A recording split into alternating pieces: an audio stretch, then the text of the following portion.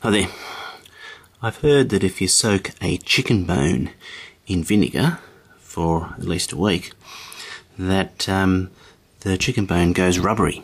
So rather than being nice and firm, nice and solid, nice and rigid, like a regular bone is, the vinegar turns it rubbery. So what we're going to do is pop that in a jar, chicken bone in a jar, and we'll fill it up with vinegar. Yep, put the lid on, and we'll come back in a couple of weeks, or maybe a week or two, and see what's happened to the chicken bone. The chicken bone has been in the vinegar now for a week, so let's see what's happened.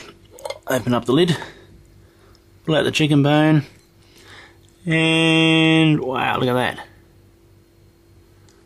It's super bendy now. It's all can bend it real easy. It's like a bit of rubber. Huh, isn't that amazing? Let's have a look. I can bend that around, and the two ends can touch without the bone breaking. Huh. Isn't that amazing?